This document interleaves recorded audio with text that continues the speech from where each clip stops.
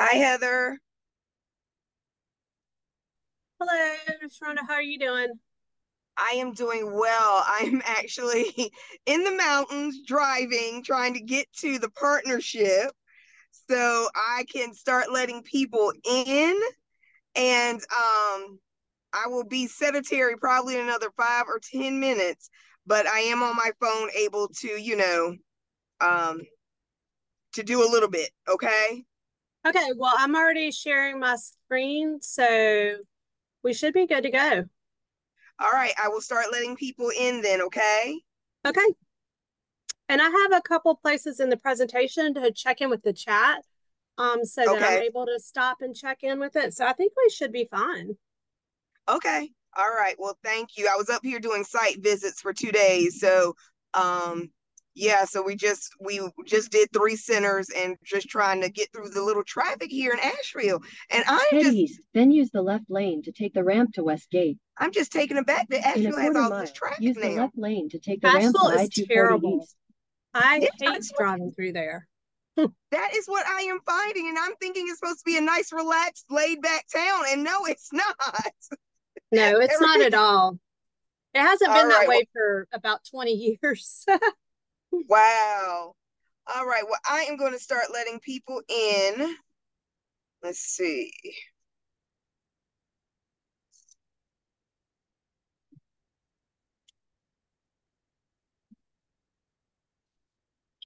All right, I see people coming.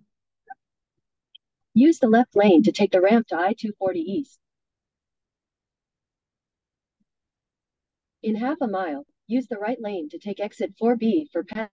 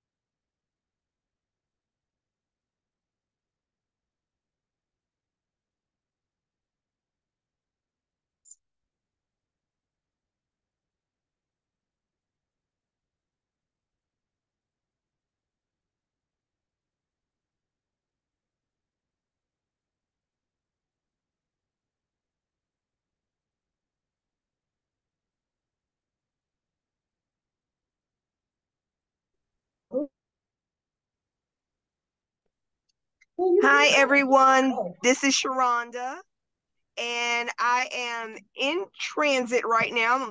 I was doing site visits up in Asheville, so I will be in the office very shortly. However, Heather is here with us to give us some great information. Everybody's very excited about this um, webinar today, Heather. So just so you know, and we've been promoting it with all the centers that I've been going to for the past 2 days. So we're very excited, and I will turn everything over to you. Go ahead and do it. All right. We'll give just another minute or two for people to come in.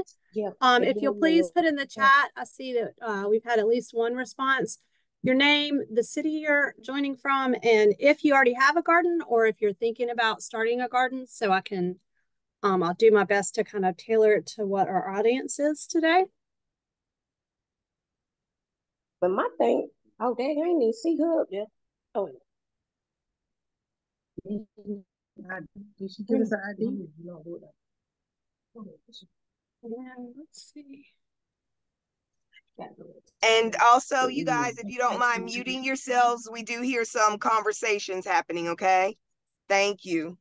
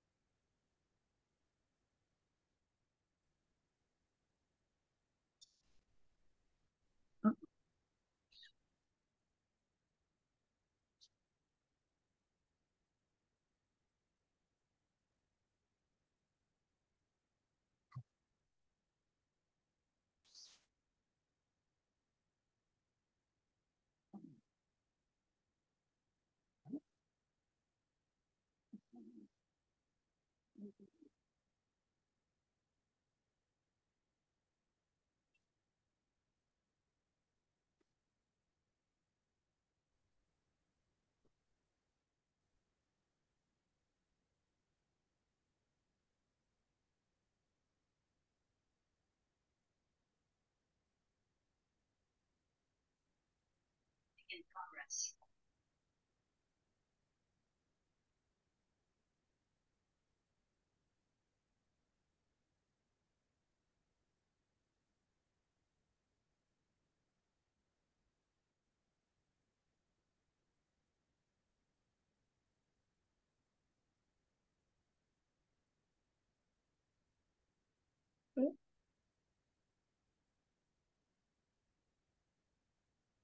Okay, I'm gonna go ahead and get started.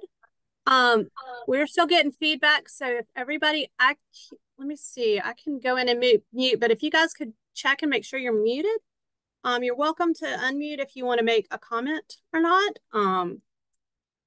Let's see here. Let's see. Now okay. So today we're going to talk about working in the garden with special needs children.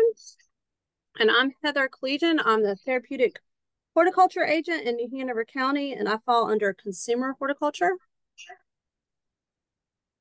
So we have still got some feedback. Let me come in here. Where we're getting that. Yeah.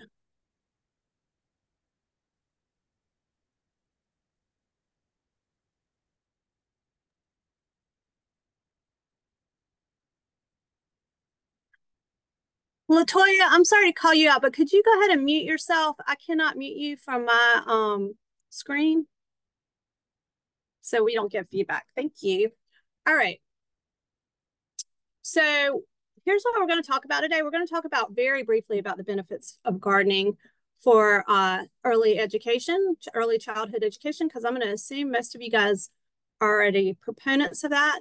We're going to talk about some accessible garden options, and I see that a lot of you guys are already gardening.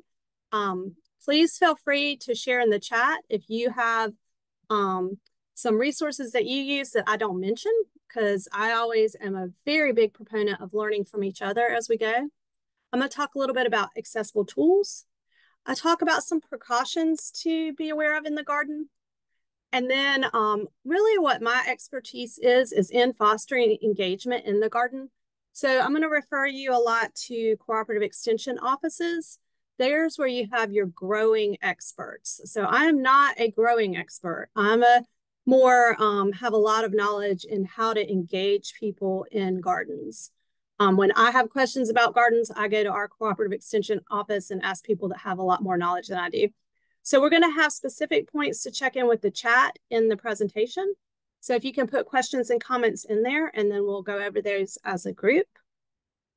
If you have something super pressing you want to stop, you can please feel free to unmute yourself. And I'm going to check in the chat one more time before we get fully going. And it looks like a lot of you guys have gardens already, so that's awesome. Okay. All right, so just a little bit about me. As I said, I am not a horticultural specialist. I actually have my undergraduate degree in English, and I'm currently finishing a master's in social work. So I'm much more focused on the people part of gardens and getting people to engage with what's around them and what they see in a garden. I've had 20 years experience working in therapeutic horticulture. I focus on engagement, growing connections, and this just in my personal life, I enjoy my backyard chickens, growing herbs, I collage, I sew, I do journaling, and I grow a lot of houseplants. So that's just a little bit about what inspires me to continue doing my work. So one of the things I love most about what I do is that gardens can be active. So you can walk through the garden, you can work hard in the beds, you can do tabletop gardening. Some of my students, when they come outside and they have a lot of energy, they'll do sprints before we go work in the garden. But then you can also be very passive in the garden. You can sit and look at the garden. You can watch other people work. You can do centering exercises, even with very young children in the garden. Or if it's a very hot day or it's raining, you can look out the window and watch the garden. So there's all kinds of ways that we can engage the garden. It doesn't have to be actually planting plants and going out and picking our vegetables. Working with plants and enjoying nature focus on 5 primary aspects of wellness, which are social, emotional, cognitive, mental, and physical. I work with a lot of different groups, and all of the different groups have different goals that they're working on. Some of them will focus on more than one aspect of this wellness. Some of them may only focus on one aspect, but the great thing is that we can design our programs and our curriculum to fit that. This is going to be one of the most important things that I share with you today. This is especially true when we're talking about special needs children. We are focused on the process and not the product. So it's great to get some beautiful vegetables or good smelling herbs out of your garden, but actually participating in the garden and being able to be a part of that is what we're looking for. The engagement is what we want. I think with everybody, but most importantly, when we have special needs children. And one of the stories I like to tell the most to illustrate this is that I was working with with a participant who was very, very low functioning. She only had use of one hand, and even with that one hand, her movements and everything were very sporadic. And they would always tell me how much she enjoyed coming to groups at the Arboretum. And I finally asked them how they knew she was enjoying it, because she was also nonverbal. And they said, well, when she's here, she keeps her head up the whole group. And, you know, she's much more active than she usually is. And one day she was very, very active, and she got, we were planting up pineapple sage, which has a very beautiful fragrance. And she grabbed a plant and she was pounding it on the table. And her teachers went over to stop her. And I said, no, please let her pound that plant, and we'll give her another one if she needs it. Because it wasn't about her potting the plant up. It was about her being engaged. And whatever sensory she was getting from that plant, she was clearly enjoying it. And so she probably pounded about 3 plants into the table that day, but she really enjoyed her experience.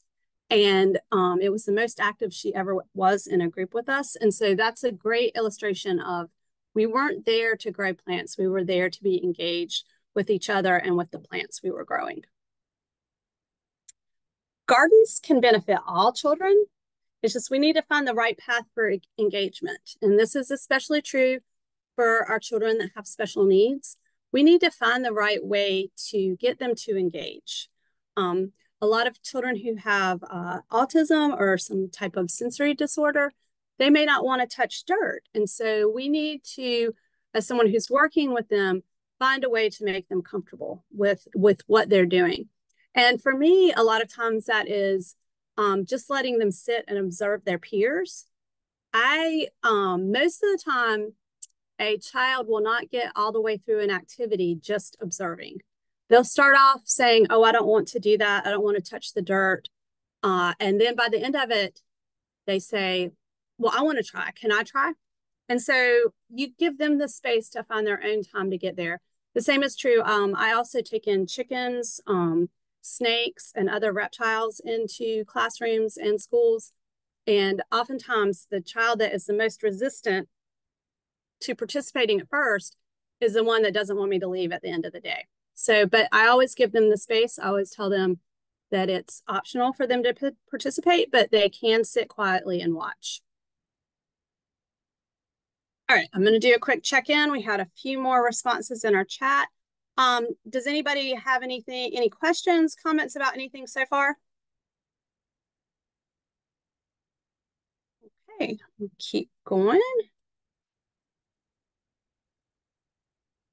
All right, so when you're planning your garden, my best advice to people is to keep it simple. I promote a lot with my school gardens that they grow in recycled containers. They use large landscape pots. You can get these very cheap, if not free, by going to home improvement stores and landscape companies. So tree pots are really, really good for growing tomatoes and peppers, even squashes. They're large. And then you can make your garden adaptable, so you can move it around to how you want it. It's very, everybody when they start off, they want a picture perfect garden. But those of us who garden a lot know that that doesn't always happen. And you put in these really great raised garden beds, and then maybe a year or two later, you realize, well, this wasn't the best place to put them, or we need to expand our playground and now we've got to move them. So growing in containers is a really great way to ensure that your garden is going to be adaptable in the future. But here are some very simple raised bed examples. The raised bed that is on the ground, I actually built myself. So it's super easy to build. It's just a 4x4 bed. The other two are raised a little bit to be more accessible to someone in a wheelchair or someone who doesn't want to bend down. And so you can see that these are at two different heights to accommodate different heights of children. And also we have so many different types of wheelchairs now that you kind of really need to evaluate the needs of your particular students for what type of bed might work for them. These beds, you'll see they're very close to a sidewalk, so they're super easy to get to. Another great way is to grow straight in a soil bag. So you don't have to make a lot of cost inputs into starting a garden. You can start a garden in all different types of ways. The really nice thing about growing in soil bags is that you can, again, put them on a table so that they would be high enough for, say, a child in a wheelchair. Here is a slide that talks about container sizes, and this is from another presentation that was very focused on growing vegetables in containers. I'm gonna leave it up for just a second in case anyone wants to take a picture of this, but I know that this presentation will also be posted online, so you guys can come back to it.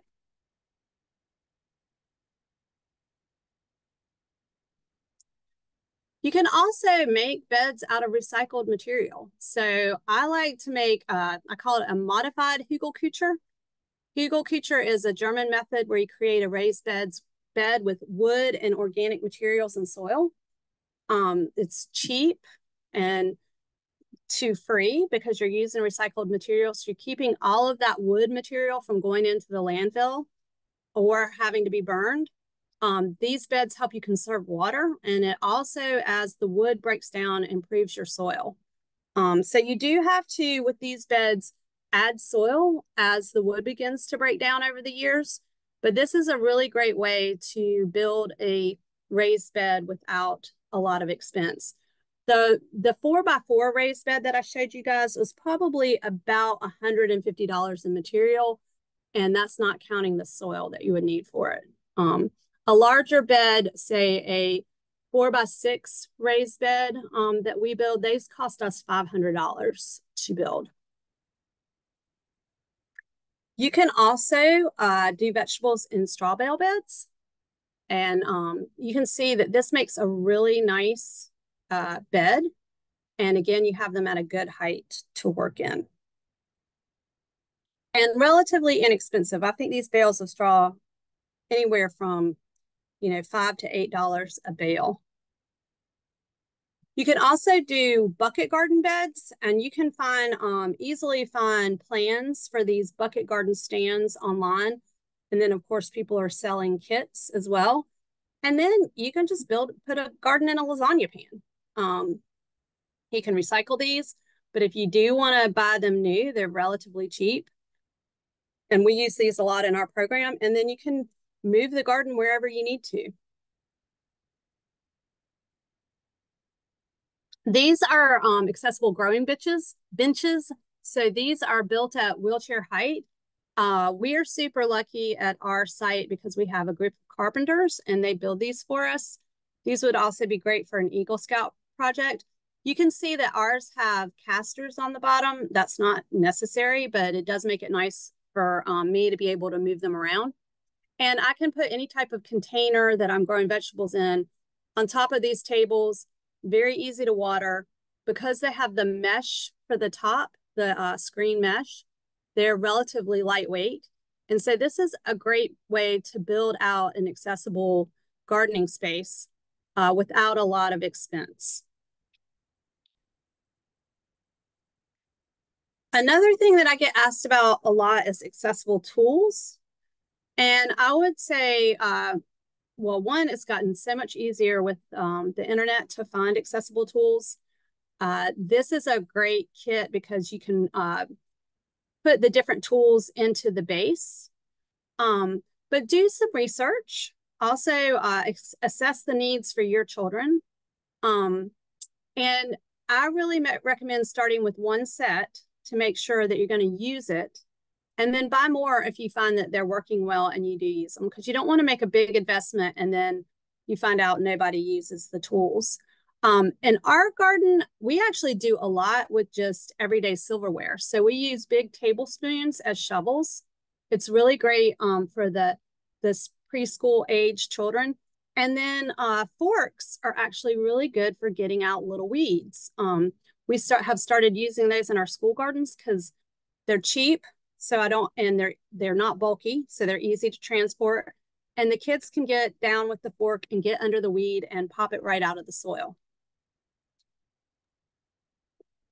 I did want to put an example here of someone using an extendable hoe to work in a garden bed, so you can see how these tools might help somebody. And I'm going to do another check-in on our chat. So if anybody has a question and they want to unmute while I'm checking, please do. Yes. Can you hear me? Go ahead. Yep, I can. I can't see you because I don't know what happened. I've been trying. I got on when you first started. Then I heard you. Then it says your microphone is unmuted. Your video is stopped. Why is the video stopped? But I can hear you. Can you hear me? I can hear you. Is anybody else having problems with their video?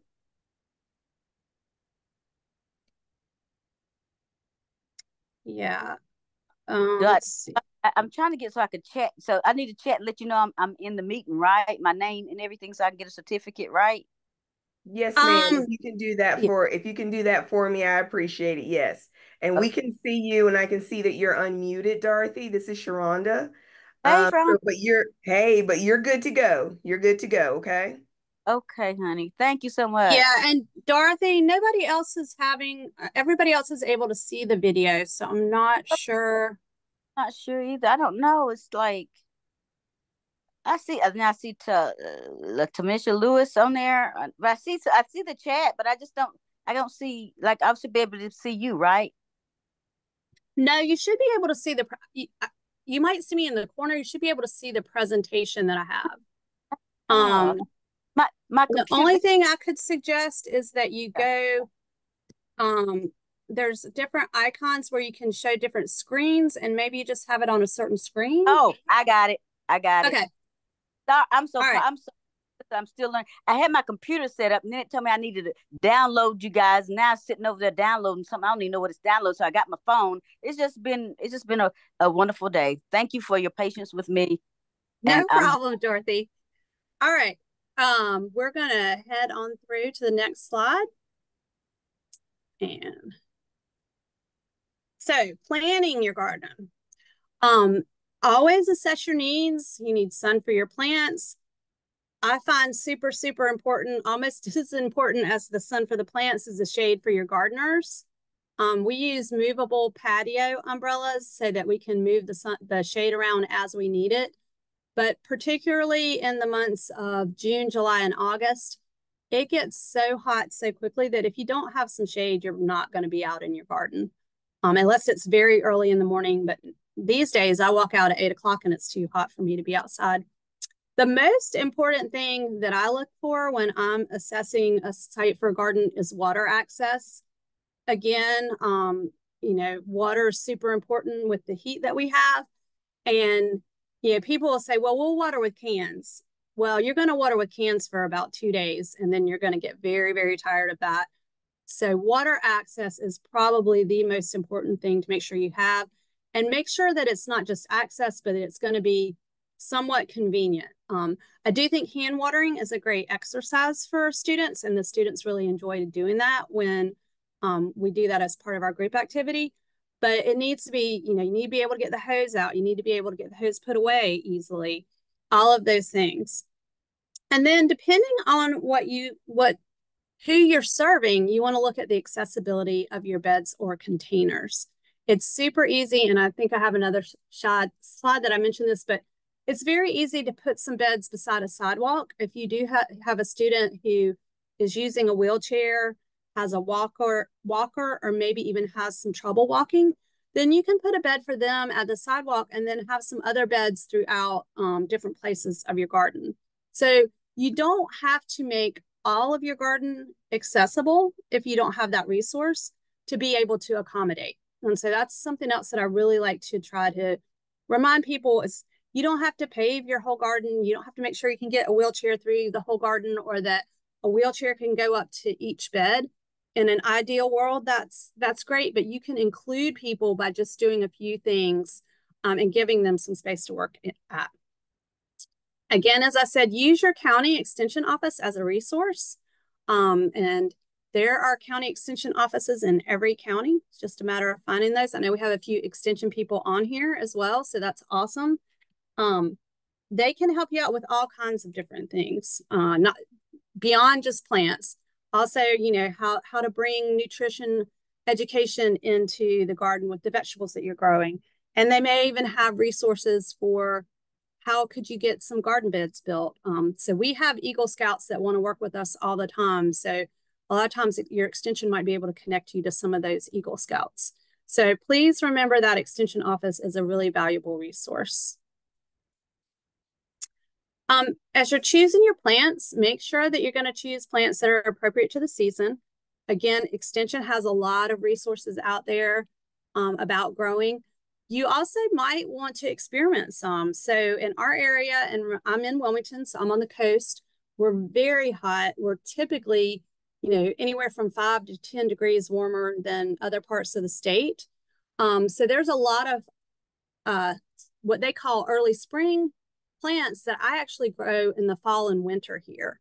And they do much better for me in the fall and winter, but I had to get to know my season to be able to do that. Figure out what the purpose of your garden is. I know that some of you guys are actually growing out for production. You want to have snacks for the students. And so you're going to grow a little differently than someone who might be trying to grow a sensory garden. And sensory plants are great. Even if you are growing for production, I encourage you to have some of those sensory plants around. Herbs. One of my favorite herbs that is not cold hardy, but does really well in the heat is called Cuban oregano. And it's actually a succulent plant and it's very fragrant. But things like lemon balm, lavender. And you want to pick, especially for your preschool gardens, plants that are easy to grow in your area. So, unless you as a staff person are going to spend a lot of time growing heirloom tomatoes, might not be your best choice. But growing cherry and pear tomatoes that do really well would be a much better choice. And I actually really enjoy growing something called a husk cherry, which is actually like a tomatillo, and they come in, it's a cherry, it looks like a cherry tomato, except it has a little husk around it, and they taste very much like grapes. And they do really, really well in the heat. So that would be a great thing to grow. Of course, the kids love to pull the radishes and the carrots. For us, where we are, we can only grow those in the very early spring or grow them in the fall and winter because of our heat. So spend a little time doing some research. Talk with other gardeners in your area. You know, as I said, we are great resources for each other. Learn from other people what plants they've had success with. Again, this is one of my other big takeaways. Be flexible. You can put your raised beds by your existing sidewalk. I put a couple of examples that I just pulled off of Amazon. The grow bags, you can get 5 for $20. This city picker bed is $40 on Amazon, and you can put them anywhere. And they're very easy to move when you need to. So there's a lot of great options coming out. COVID, one of the good things that did come out of it was a lot of people got interested in gardening again. And so a lot of new gardening products have been coming out over the last couple of years. And they actually make gardening a lot easier. And especially people are really targeting gardening in small spaces. So, you know, patios and things like that. And all of those things translate really well into a preschool environment. Other reasons that you want to keep your space adaptable. The sun moves, right? So our sun moves daily. So what I like to do is have a place that I can garden in the shade throughout the day. And that can be hard, but if you plan it right and you have some trees, you want to make sure that your plants are getting at least 6 hours of sunlight a day, but you can adjust so that you have some shade to work in. The sun also moves seasonally. So what might be a great growing place one part of the season. So for example, I really like to have some shade on my plants in the summer, but in the winter, I want those plants to be in full sun. And then of course, as I mentioned before, the needs of your facility might change. You may not have any kids that have physical disabilities right now, but you may end up with some kids that have physical disabilities in the future, and you need to make some adjustments, or you need to expand your playground. All kinds of things might happen. So we have a very defined space in our arboretum that is where we garden, and it's actually come to be kind of restrictive. And so when we do get a chance to remodel, I want to make sure that our space is a little bit more adaptable in the future. And our space is very, very accessible, right? So accessibility is one thing, being able to get into it. Adaptability is another, being able to change it up as you need. So there are safety concerns in the garden. I know that one I left out of here is sun. You want to make sure if you are in the sun that you've got sun protection. Bees, and we're going to talk more about bees on the next slide, but definitely you want to make sure your facility has an EpiPen. Even if parents put on the form that their children don't have allergies, that can change, and you never know when that's going to happen. So you definitely want something like that to be at your facility. You also want to do education around bees and other things that sting, and other animals that might be in the garden, which we'll talk about on our next slide. Tools, you want to make sure that you're using tools that are appropriate to the age and the population. So a lot of the work I do is with students with behavioral issues, and they tend sometimes to fight with each other. So we make sure that we don't have any scissors during our group, or if they were using scissors, they stay on the person of an adult the whole time. I try, if we are using garden trowels, to make sure they're not sharp. Once we get to know the kids a little bit better, we will allow them to use some tools with parameters. And then if they can't follow the directions, then the tools are taken away from them. But like I said, I do a lot with very large tablespoons and forks in the garden because those are things that the kids are used to using at home and they work really well. Then you also want to be careful of plant allergies. You know, I know that people will put down allergies, but certain scents and herbs, especially like plants that have citronella oil in them, may bother some children. So you just want to make sure that that you're being sensitive to that and that you're being aware that there could be allergies. So this is definitely not to discourage anyone from trying out plants, but just knowing that those allergies are out there. Like for me, lavender is a really nice scent, but I had a student tell me that he really hated lavender because he was always getting sent to this one person's office and they always used lavender lotion. So he associated his time that wasn't good in this person's office with that smell. So just be aware of things like that as you're working through the garden. And that's not a true allergy. That was just something that he didn't enjoy. But okay, bees and other things that sting. This is a big concern that I have because I've worked with many schools that will tell me that they want flowers by the front door and they want flowers over here. And then we plant the flowers and the bees come and they want to spray for bees. So if you are going to garden, you are going to need bees. Bees pollinate our plants and they give us our flowers and our food. Most bees and wasps will not sting unless startled or attacked. I don't know that I've ever seen a sting happen that was just completely random. Usually you bumped up against the bee, stepped on it, have disturbed, if it's a wasp, disturbed its nest. So bees aren't really looking to sting us. And there are quite a few bees that actually don't even have stingers. So the carpenter bees and things that have a very big buzz, but they actually don't have a stinger. So what I share with my kids when I'm working with them is to remain calm if there's an insect flying around you. The worst thing you can do is to start jumping around and trying to swat it because then you're likely to agitate it and it will sting you. I like to tell them that the bee thinks that they might be a flower. And once it has smelled you a little bit and sees that you're not a flower, it's going to fly away.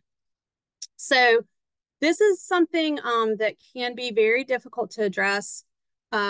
You know, a few weeks ago in our garden, we had a lot of ground digging wasps that were mating. And so they were all over the place.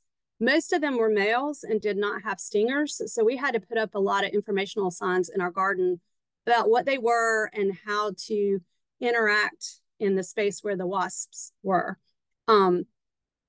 We really do need to learn to be comfortable with bees again and live with them because they are important to our food system. And so starting when kids are really young is a good way to do that. And yes, there is always a small risk of getting stung, but we need to take that in as this is a risk that we live with and that there's things that we will do if we do get stung. All right, so I'm going to move into some activities and tasks that I like to do when I'm in the garden. I love to just go in the garden and prompt the kids to do some observation and let them tell me what they're seeing in the garden.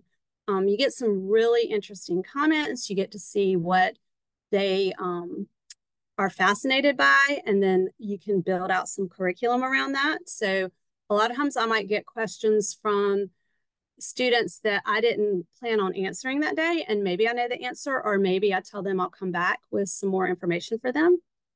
Weeding, I really make sure that the gardens that I work in are the gardens for students. They're not my garden, but they are the students' garden. And so the students participate in every single aspect of the garden, from weeding and getting the beds ready to plant, to planting, to then watering, which is a huge one.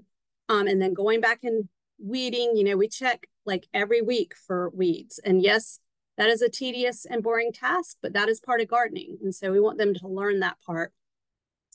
They usually love the watering. We use that as a great way to take turns and use some self-control. I also will always include the kids if we have to pick up trash or other debris in our garden. Again, this maintenance, you know, I want them to understand that a garden is fun, but it also is work and there are tasks that need to happen, and so that they can be a part of all of that. And mulching, and we're going to talk a little bit more about mulching in just a minute, but we incorporate the students in all of these activities. Know your gardeners. So I like to have, I usually am working in 30-minute chunks with my gardeners, my young gardeners, and I'll have at least 2 15-minute activities planned. If I know that it's a group that has a really short attention span, I might have 3 10-minute activities. But very often, my kids will really get into one of the activities, and they are having so much fun. And I know that I can stretch that activity out and let them enjoy that for the whole time that we're together. And so I do. I don't stop their enthusiasm because I need to move on to something that I want to do. That's one of the things about my program. I'm focused on these social goals, behavioral goals, sometimes physical therapy goals, not academic goals. So I don't have to get a set curriculum done. And so I'm going to give you guys a great example of this. We were, one of my schools has a native plant garden, and we have to weed it a lot. And we were weeding it, and it was filled with dollarweed. And the students got into a competition over who could get the longest dollarweed root out. And they were getting roots that were over 6 feet long. And they were having the best time that we let them spend their whole time for that session just pulling the dollarweed. And they actually, they started out competing against each other. But then by the time they were done, they were all working on the same team so that they could keep that root as long as possible. And their teacher shared with me after their group time was over that was the first time, this was towards the beginning of the school year, that was the first time those students had worked together on anything the whole school year. And she was really having a hard time with that class because they were arguing with each other so much and were so competitive with each other. And so we found something that they could work as a team on. And this just happened. I didn't, you know, other than facilitating them weeding and then encouraging what I was seeing happen in the garden, this happened completely organically. The kids built themselves into a team. And that's, to me, what the beauty of gardening with kids can be, is that they don't even realize what they're doing because they're so busy doing it. So I always just try to be really flexible. If I see the kids are engaged, then I will continue with that activity. Also, if I see that I've got it planned for 15 minutes and by 5 minutes they're over it, then we'll move on to the next thing. Okay, here's some other tips. This is just from experience that I've had. If you're going to leave a bed most dormant or mostly dormant, so you don't have a lot planted in it, cover crop. It helps keep out the weeds. It provides green manure, which adds nutrients to the soil. And it provides insect habitat and food. And we need beneficial insects. So this is a great way. What I like about it the most is that it keeps the weeds out. So you're not having to go back in and dig out. The cover crops are easy to turn in to your garden, and then you just let them sit for a week or two, and then you're ready to plant. So things to use for cover crop is like red and white clover. You can use ryegrass. There's other things in the pea family that you can use, and you just spread those out and let them grow, and then you turn it in a couple weeks before you're ready to plant, and you have a really nice bed to plant in. Mulch your beds. I said we were going to get back to this. Again, where I am is very hot. Mulching helps retain moisture. I'm sure those of you who grow in raised beds have noticed that raised beds dry out faster than the ground does. And so this is a really nice adaptation to use in your raised beds to help keep the moisture in. Again, it helps keep out the weeds, so you're not having to do as much weeding. And as the mulch breaks down, you're adding nutrients to the soil. So I like to use just a plain old hay straw. For mulching, you could use pine straw, but it's a little bit acidic. But the straw just works great.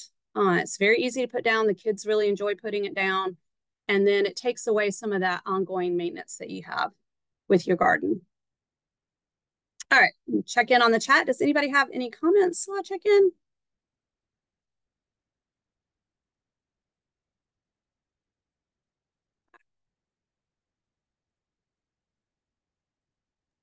I don't see anything in the chat right now. Okay. All right. And if nobody has any comments, we'll keep going. Okay. So here's just now, this is where I'm going to share some fun things that I like to do in the garden. I love growing loofahs.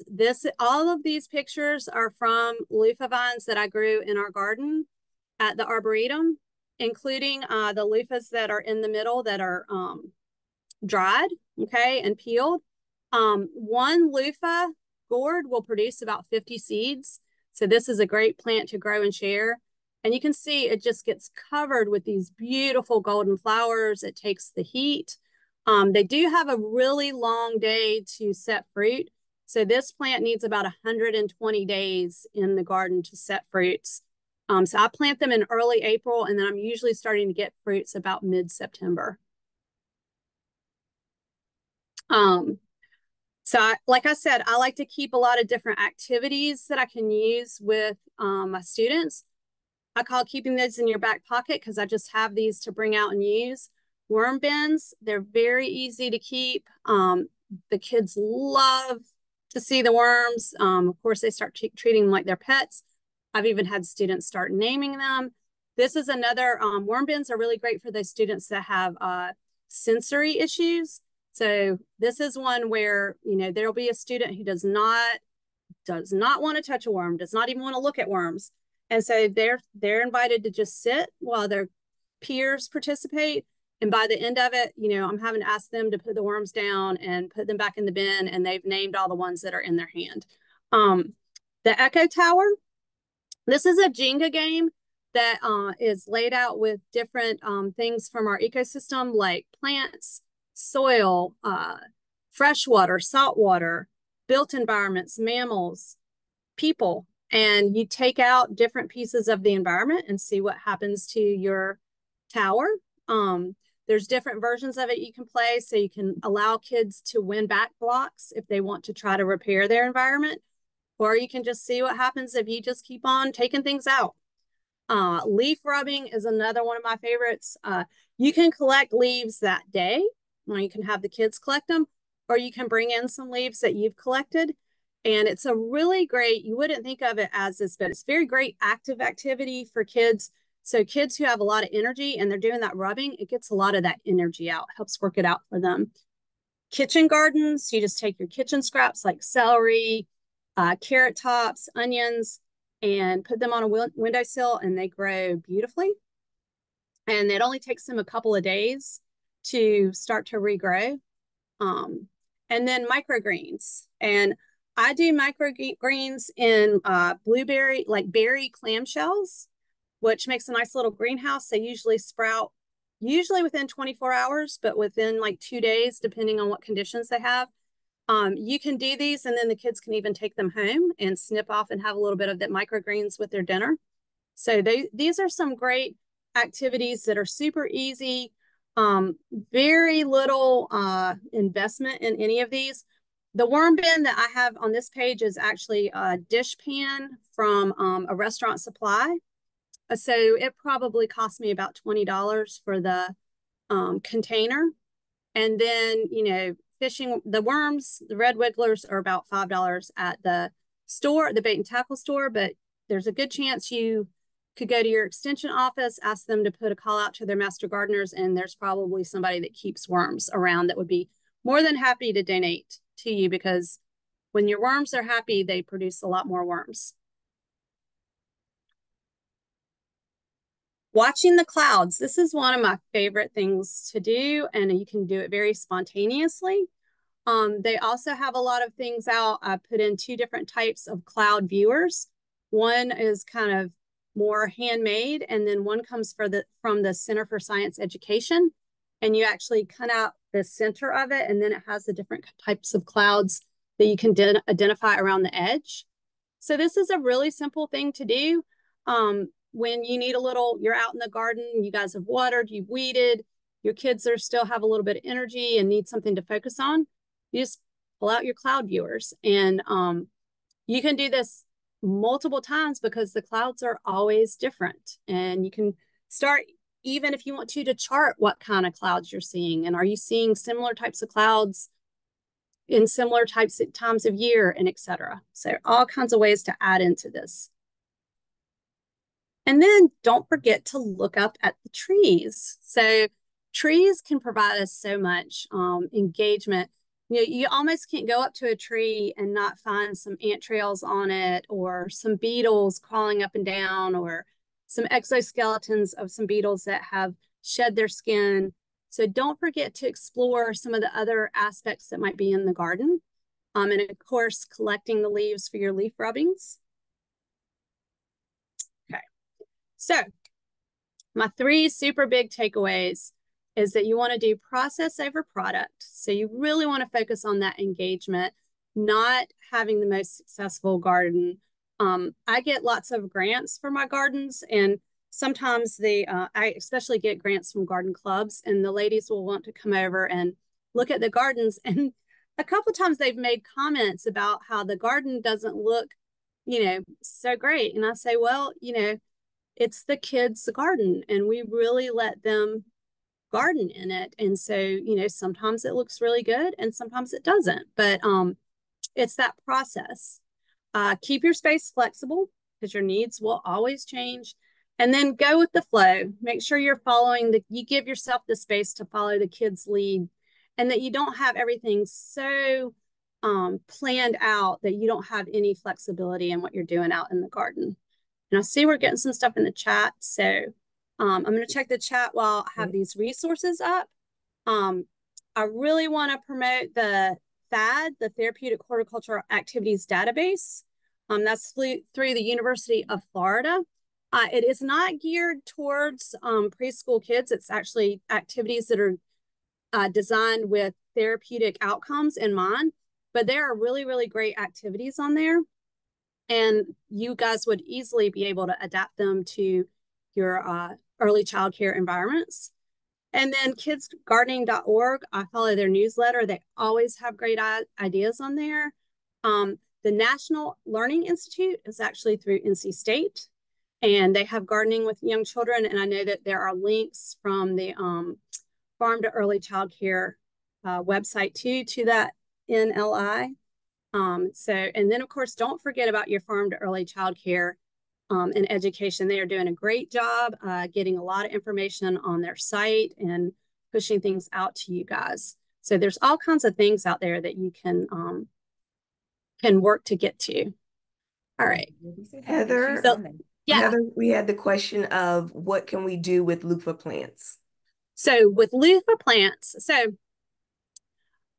loofah is actually, it's like a squash. It grows on a vine. They are edible. You eat them when they're really young because they're very fibrous.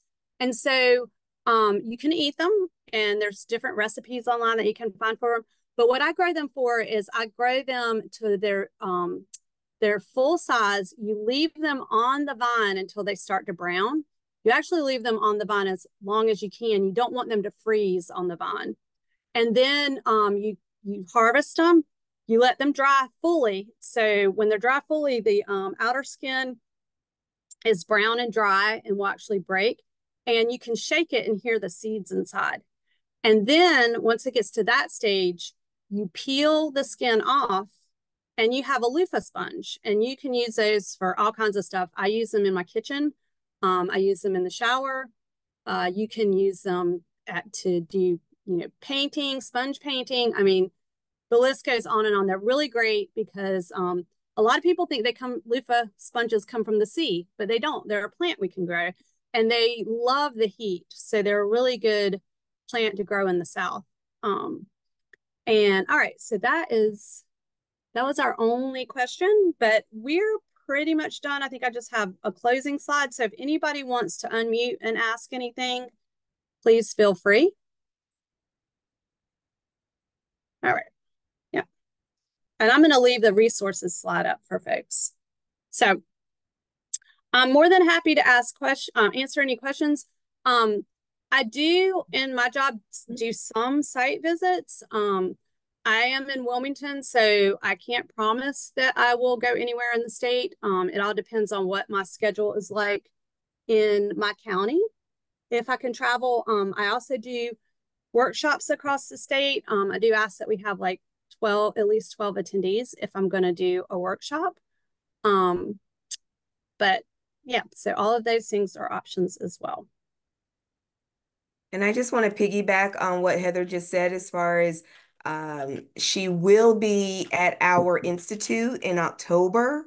And so during that time, if you guys were not with us last year, you missed out on a great treat from Heather because it was hands-on, and I mean hands-on from the beginning of the moment that you walked into her classroom until you ended, and there was nothing but high admiration for the work that Heather did at our institute, and the work she does in general for this segment of our population, because we are excited to have her. We are happy to have her.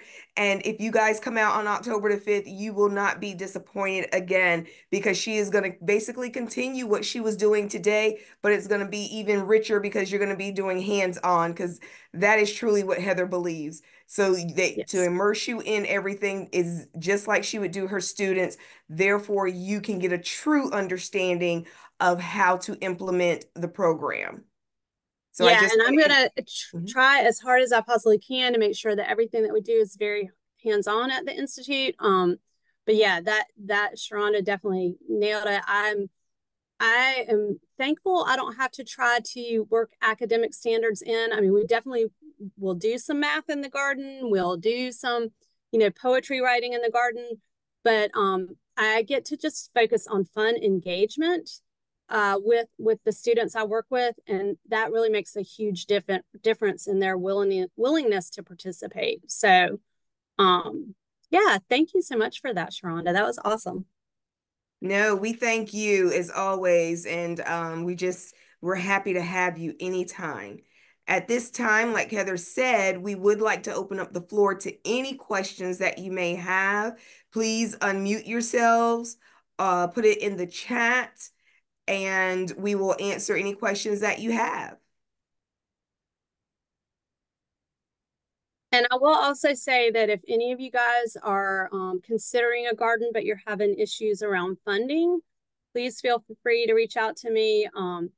I don't have to do as much fundraising as I used to do, but I'm very good at finding funds for projects.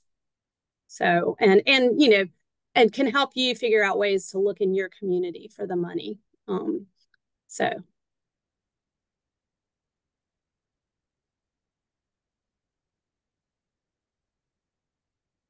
Please make sure that you have put your name. Everybody that may be sitting around the camera with you, please make sure I have all those names and the name of your center in the chat so I can make sure that you do receive certificates for today. Also, our next Learning Burst will be next week, the 17th, and that will be identifying helpful and harmful garden critters. And that came from a lot of you asking about those different critters in the gardens. And then on July 24th, we're going to be talking about composting and water in the gardens. And Kyle will be back with us to do those two, okay? So just so you know, those are our next ones, the critters in the garden, and then the water and composting with your children and what you have to do with that, because a lot of people do ask what they can do when it comes to composting at a preschool. Okay. Any questions other than that beforehand? As always, please feel free to email me. We will have the slides and any information that Heather has to go along with that she was talking about today in a wrap up by Friday to go out to you. Anything else? Well, as always, Heather, thank you so much. I can't wait till October to see you in person again, put my arms around you and just thank you. Thank you for everything that you're doing, especially at the coast. So, and I'll be driving back that way in a few minutes. So, Well, back to the safe heat. travels. Yeah, safe travels today. And I will look forward to seeing you in October as well. And anyone who comes. So, and to all of you that are gardening, good luck. I hope your gardens do well throughout the summer. That's all right. Good luck, y'all. Thanks so much. Thank you. Bye. Thank you so much. Thank you, Miss Dorothy. Thank you, Latasha. I saw both of you. Yep.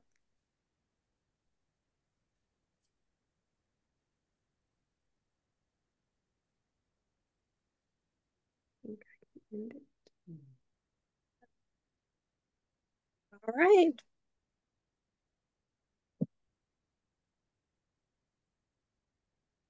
See, everybody's getting their stuff in for you.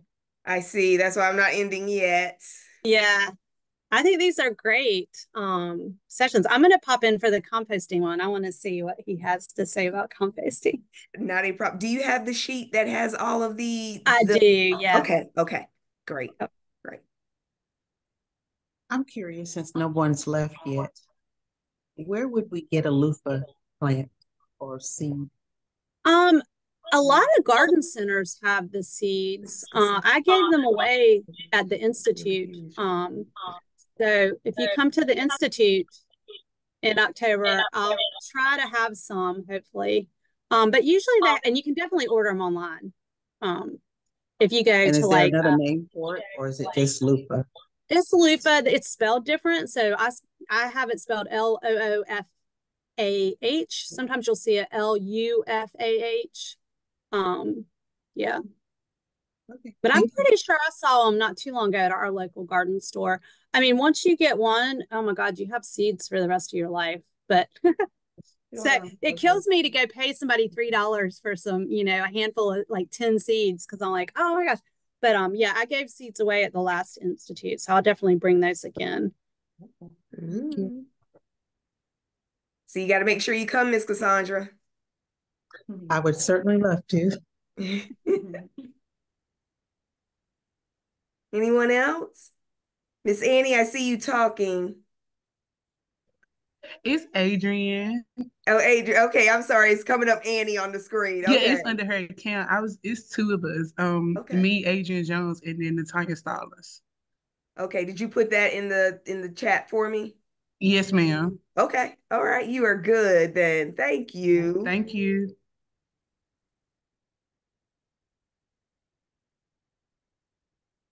All right. If that's all good, then I will go ahead and I will end this for everybody. Okay. I just wanted to make sure everybody got a chance to put all their information in the chat. We are recording and we will see you next week. Bye, everyone.